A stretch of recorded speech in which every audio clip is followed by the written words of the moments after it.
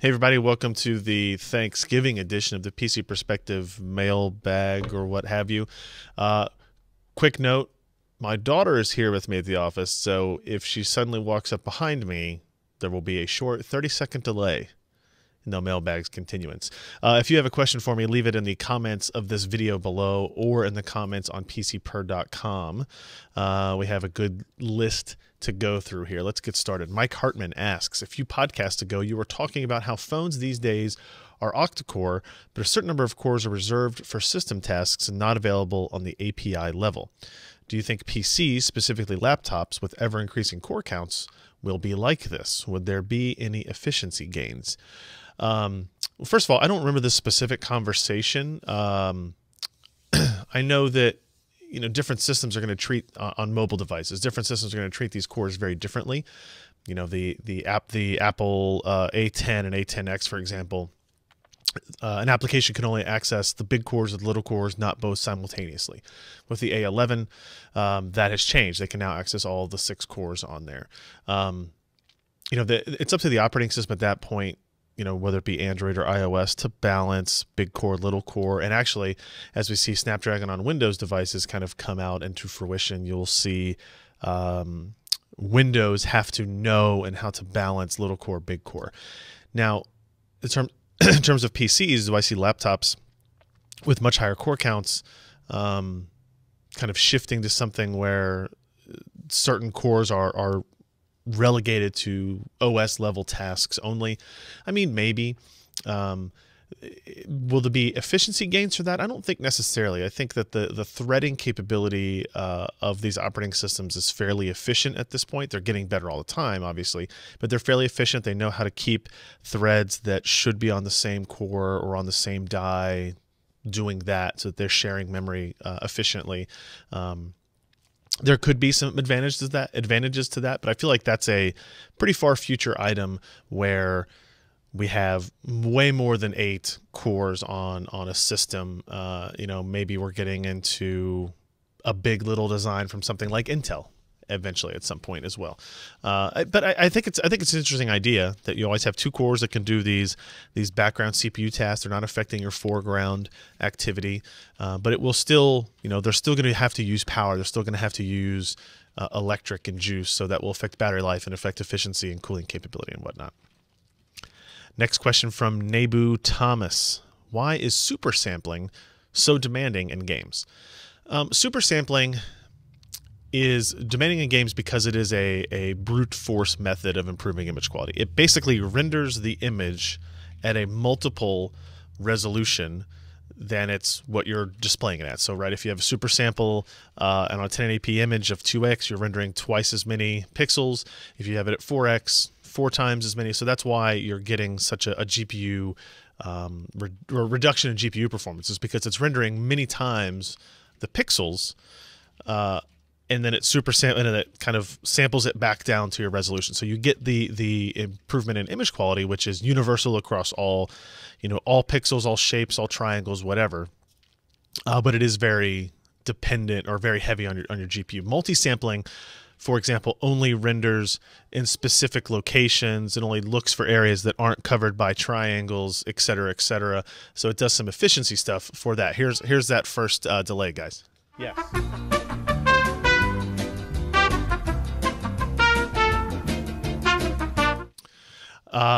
So there you go. That explains supersampling demanding in games. BeatWolf44 wants to know, do you think GPUs will ever replace the role of CPUs?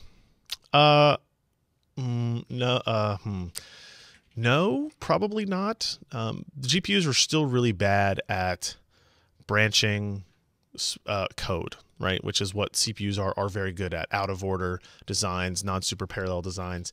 I think we may get to a point where GPUs are fast enough at that code, and in some operating systems and some environments, that code is low value enough that GPUs will just be able to run it and we'll move on, right? Where like something like the branching portion of a high-performance compute server-side enterprise application is so infrequent that the impact of the GPU being bad at it will be negligible compared to the cost of integrating it or the power efficiency of integrating a CPU or whatever it happens to be. So I don't think they'll ever replace CPUs necessarily, but I could see some select instances where they could take the role because it doesn't matter that much. Lambda Ghost wants to know, with AMD making both CPUs and GPUs and Intel about to do the same, do you think NVIDIA will ever start making CPUs as well in order to compete? No. Well, they kind of already did this, right? They did this with Denver, Project Denver. They made their own ARM-based processor that is, kind of not used anymore. It's, this is what became Tegra. This is the things that were in the smartphones. It's in Shield. What's in Tegra is kind of more of a off-the-shelf ARM design as opposed to a custom ARM design like Denver is. I could see them continuing down that pathway a little bit, although they have backed off from it slightly already. It's not an easy task. My guess is that if you look at the talent, the pool of talent at Apple that is developing custom ARM cores, it is significant, and it's a significant investment. And I think NVIDIA and its CEO are quite happy with the push they're making on the GPU side. And if they want to, let Intel and AMD battle it out for this very low margin CPU space comparative to like GPU space, then I think they're going to be more than willing to let that happen. ZipZeoLock asks, why do so many manufacturers of Android-based devices stop releasing updates? For example, Asus and the Nexus 7. I don't feel safe using my Nexus 7 because it's missing the latest security updates. Is this an intentional strategy to force me to buy a new device, or is there some technical reason? Despite the conspiracy theories, I don't really think there's an intentional strategy to force you to buy a new device. I think it's a happy coincidence with the fact that continuing device support is expensive. It requires a lot of resources to do, and there's a significant lack of return on that investment. Right, so the Nexus 7, for example, has been out for many years. They're not selling it anymore. To continue to support it is going to cost them, X millions of dollars a year. But they're not selling any units, and if anything, they're losing money as RMAs continue up and all that type of stuff. Right, so I think the forced upgrade cycle is kind of a myth, but it is the result of an unfortunate software ecosystem that surrounds the Android device market, right? That's just kind of the way it works. It stinks. You would like to see guys like Samsung, LG, kind of the big Android players really come up with a plan of integration long term. Even Google doesn't really, Google with their Pixel devices does a pretty good job with that, but it's such a small portion of the Android market that it's kind of not really worth bringing up almost at this point, right? If you want long-term OS support, the Pixel devices are the way to go, but it definitely limits your selection. But if you like long-term software support on iOS, you also have a very limited hardware selection, so it kind of goes hand in hand, perhaps. The Inabrati, sorry if I'm mispronouncing that one again, to what extent does enabling HDR reduce performance? I did some looking on this. In general, the enabling of HDR in games should have a negligible impact on gaming performance, right? The game engines are already doing tone mapping as kind of like their last step before they output to Windows and to DirectX and whatnot. So now they're just kind of tone mapping slightly differently to a wider color space. So in theory, there should not be any dramatic changes to performance. I've seen claims from developers say 1% to 2%, which is good news, right? So I don't think that we have a lot to worry about in terms of HDR integration and performance that way. Stree Guru wants to know, would it be possible to have GPUs in the M.2 form factor? Technically, yeah. You could probably do that, right? You're currently limited to a PCIe by 4 implementation, so that's a little bit limiting for high resolution textures and stuff that stream from main system memory to the GPU or what have you. Electrically, obviously, there's not 75 watts coming through the M.2 slot, so you'd have to have external power still. GPUs aren't that small. cooling is going to be a concern. There's weight issues there. I mean, electrically you could do this. I just don't think it makes a whole lot of sense. Now, maybe if we, if you're looking at, we get down to the point where, an MX 150 or something like that from NVIDIA is 20 watts, and you can put it in M.2 design, and it has a little tiny active fan that's also not super high pitched and annoying. And it just takes a single Molex power connector or a 6-pin power connector or something like that. It might be interesting to see something like that. But I think instead what we'll probably see happen is improvements in the integrated graphics portion of AMD and Intel processors instead, rather than go down that route. So an interesting thought, and not impossible, but not really a good idea, I think. Matt Christians wants to know, I'm curious, do any of the PCPer crew play with the Raspberry Pi for things like holiday light displays or something similar?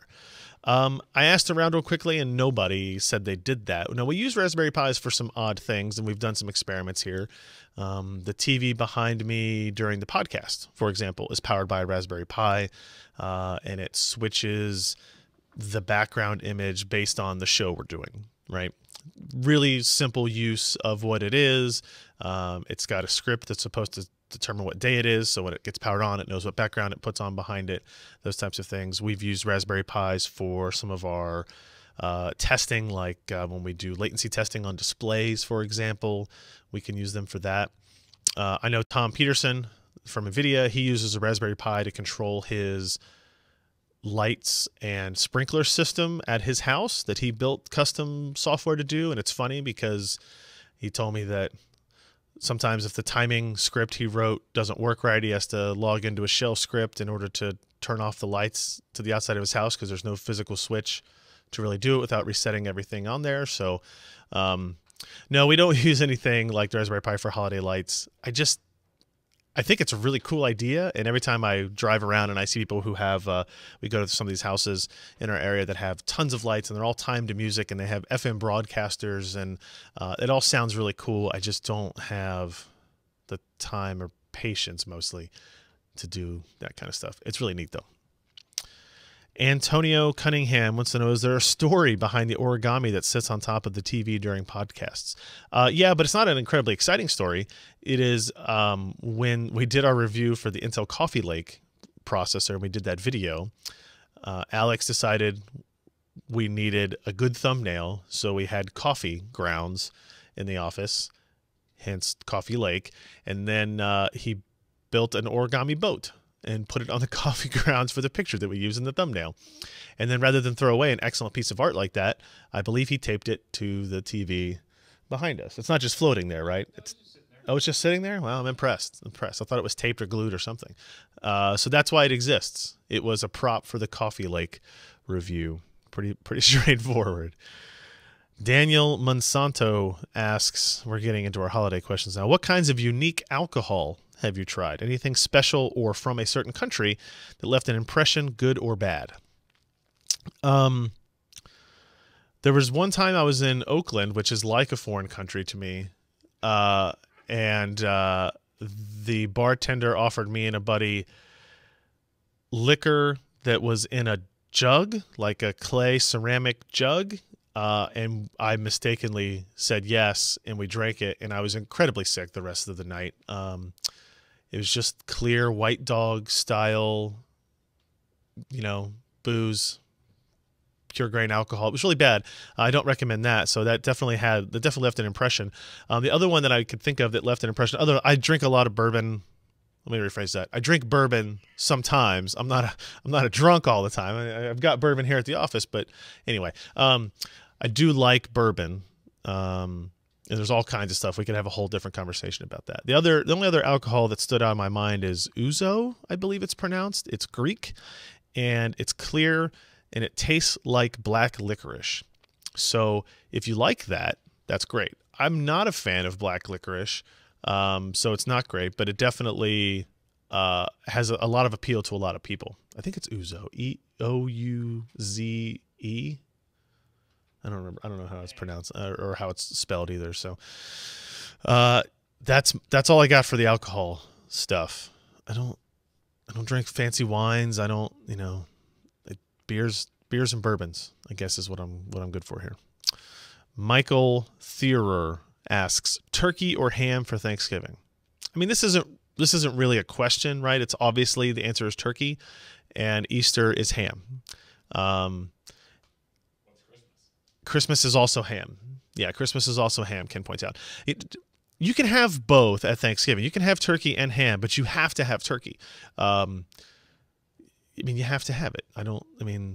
That's all there is to it. It's the best. It's also the best for the next day leftover sandwiches, and the next day after that leftover sandwiches, and like leftover turkey Thanksgiving is almost as good as same day turkey Thanksgiving. Sweet potato casserole, green bean casserole, mashed potatoes, all that good stuff. So the answer is turkey and ham and whatever else you want to put in there, I guess. So sorry, guys, that was way shorter than I thought it was going to be. But that's all the questions we had lined up for this episode. It is going to be a holiday, so hey, everybody's taking a little bit of a break here. If you have questions for us, we'll be back next week with another episode as well.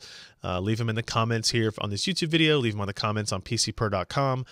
Thank you guys for hanging out, and hope everybody who is celebrating it at least has an awesome holiday weekend. Thanks, guys.